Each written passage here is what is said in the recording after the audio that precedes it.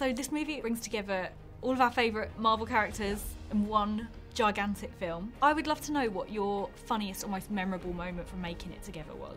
One of the most impressive moments, actually, was working with Josh, and everyone, he was being pulled and pushed and punched and all sorts, while speaking at the same time, while wearing the most ridiculous costume I've ever seen. He essentially wears like an American football, what are they called? The pads? And a helmet with a tennis ball on the top, and he's standing on a podium, and he's got these big arms that he has to hold on to. Like, he looks ridiculous, but he was so cool in how he did it, and he was so strong and so awesome. So for me, that was one of the coolest moments. Who's the funniest on set? Pratt. Chris Pratt is just too funny. Like, too funny, and I don't mean that in a way, sometimes I can't work with him because he makes me laugh too much and we can't get my close-up. Yeah, he's hilarious. I'm so happy to know he's exactly how you'd imagine him to be. Oh, he 100% is. He's even more so.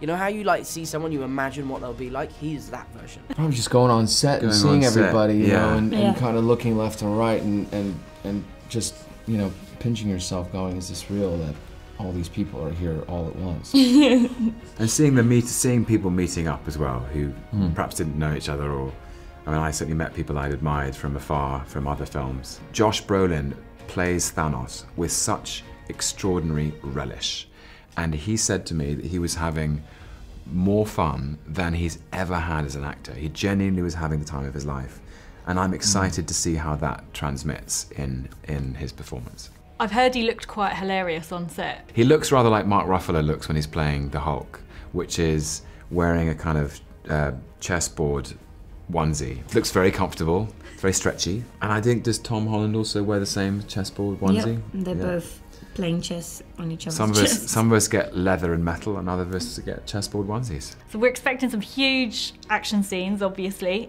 Do you each have a favourite stunt or move you had to learn for the film? They let my guy reincorporate some of his knife skills back from the Winter Soldier movie. That was kind of fun to do. I don't know if it's made it into the film, but that was kind of fun.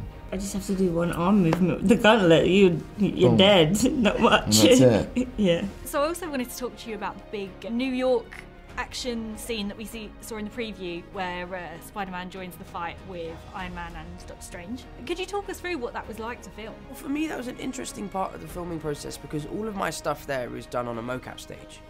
So it was just me by myself working with Anthony Russo, who was there with me that day working. And they show you like a previs clip of what is going on, and then you try and reenact it in the best way you can and add your own sort of twist to it.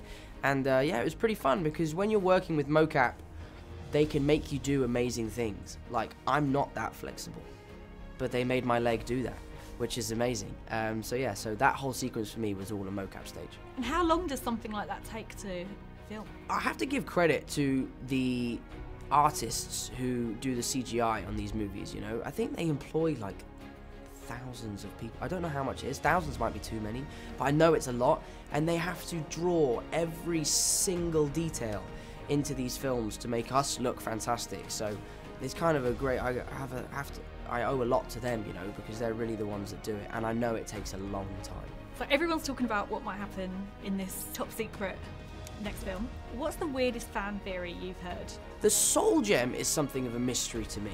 And people keep saying that the Soul Gem is a person, and I don't know the answer to the question, but that's the only one I'm interested in. I saw a couple things where people were like, is Captain America the Soul Stone? But I don't know if that's true or not. I don't know where the Soul Stone is, but that was an interesting one, I think. That is interesting. That is an interesting one, yeah. I saw a couple people say that the other day. So people are also talking about if any of our favourite characters might die in this one. Right.